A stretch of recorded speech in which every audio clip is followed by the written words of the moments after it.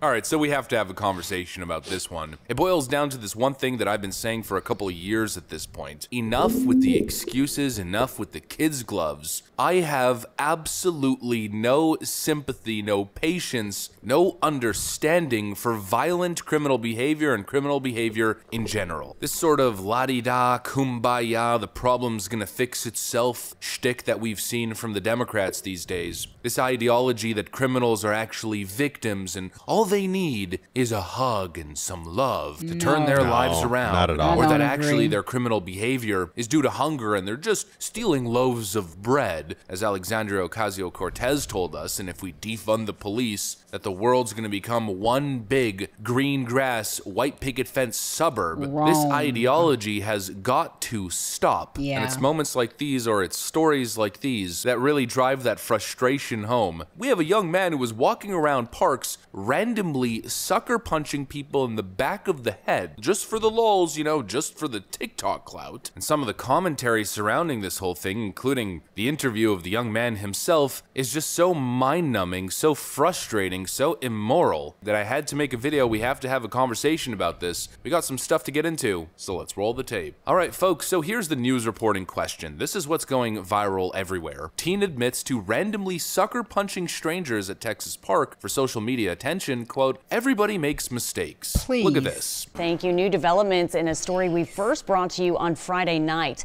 A 19-year-old who was seen on video randomly punching people in Wortham Park is now facing charges.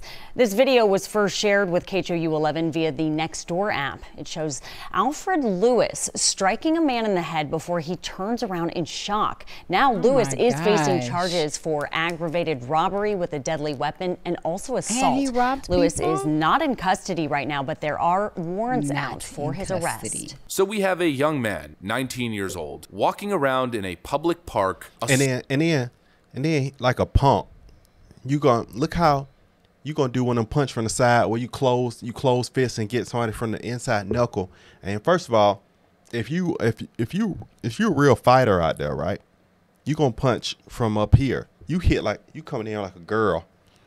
And then if you're a real man, catch them from the front. Go to the front and just start fighting with folks and see how they do it. And you lucky that a person done, because some people, like myself, I prefer to do them walks with a weapon. So you lucky that a person just go pull that, because they would have had every right. And then you in the state of Texas, you would have every right to protect yourself, and that boy would have been dealt with his fate.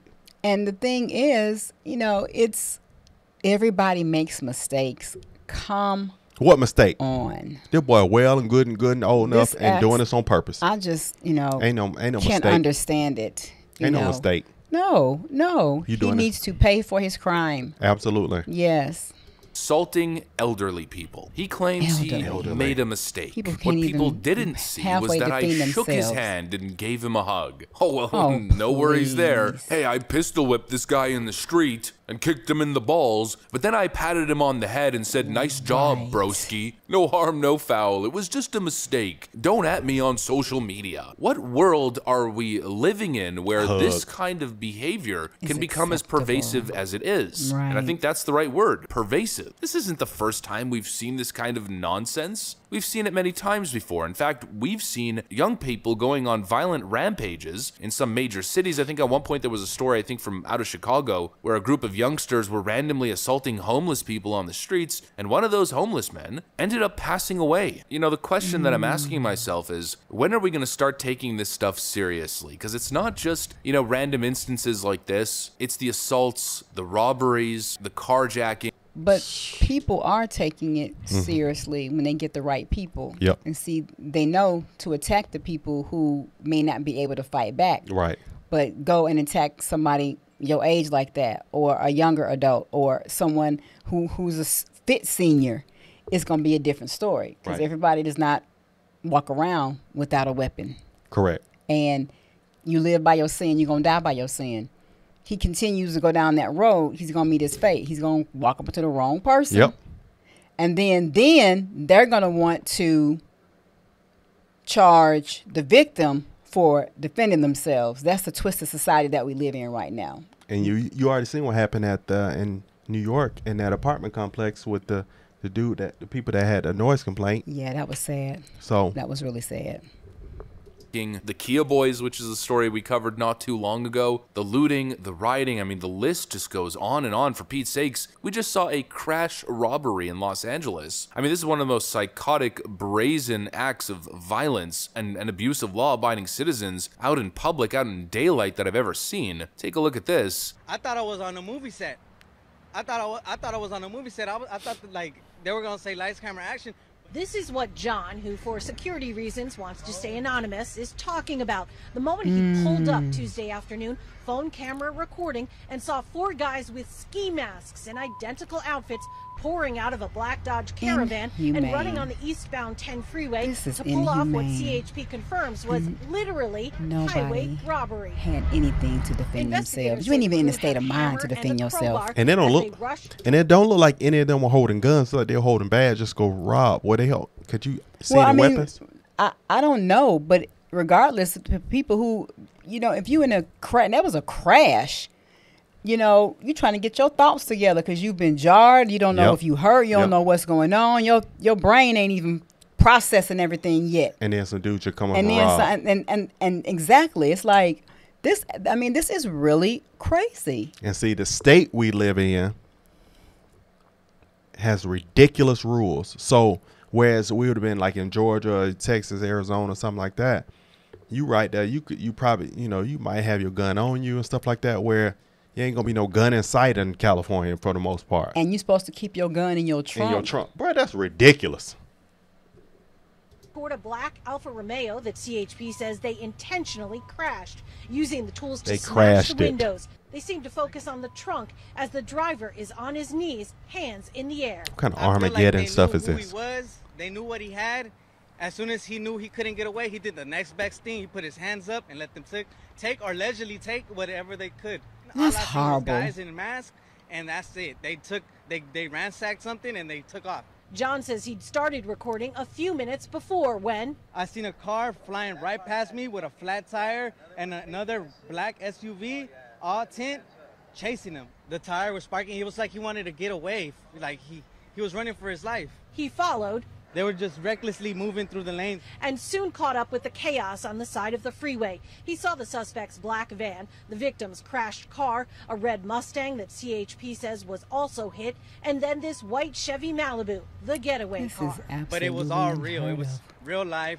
This is just how it goes down in Los Angeles. Crashing. You never know. That's a little bit of the aftermath, but you can tell they ran the guy off the road and then took him for everything he's got. When are we going to say enough is enough? Right. You know, obviously there's a green light here. Young people are committing these acts of violence because they know that they could get away with it. That they could say, oh, it was just a mistake, you know, a momentary lapse in judgment, my bad. Please. I gave the guy a hug. We don't see remorse. We don't see a care in the world. And the most frustrating part is that we don't see accountability. I'm seeing comments that are just, you know, rotting my brain. People in the comment section under the New York Post article tweeted on Twitter, or rather X'd on X, saying stuff like the kid should do community service. Oh, please. Are you insane? Exactly. Community service. It was just a mistake. He's 19 years old. He's Send an him adult. to jail. He's attacking elderly people indiscriminately on the street. He could take somebody's life. You know, we're not talking about a joke here. It's just a prank, bro. We're talking about a horrendous crime done purposely with intent to harm. We got to stop with the whole criminals are victims thing. Yep. If you assault somebody randomly on the street like that, you deserve time in prison, and arguably a significant time in prison. There has to be some sort of moral standard if we are to maintain a civilized society and culture. You go to foreign nations like Japan, Singapore, South Korea, China. I'm mainly naming Asian countries because it seems like really when it comes to this kind of stuff, you know, in their culture, there's zero tolerance for criminal behavior in general. And that's because they police things. That's because they actually enforce laws. In Japan, you could barely get away with riding on a train for free. They got people checking everyone's tickets up and down the train. And even if the fare is cheap, even if you try to get a free bus ride, you're gonna get in trouble. You're gonna get caught. They're gonna report you to the police. See? There's no ridiculous ideology of like, oh, calling the police on people committing crimes if their skin color is different than mine is actually racism. There's no misdemeanors for violent crimes. There's no revolving door of the justice system. Slap on the wrist, please don't do it again. There's no defund the police movement, allowing criminals to run rampant, looting stores and roaming gangs of young thugs. We have to apply a basic societal standard that crime is not okay, and violent crime is especially not okay, and that anybody who engages in any of these types of behaviors will not only not get away with it, but will receive adequate justice, I'd argue even harsh justice. The idea that we live in a society where in certain states people can steal goods and not even be pursued, or steal goods and be out on bail the next day, where eventually the charges most of the time get freaking dropped, the idea that we live in that kind of society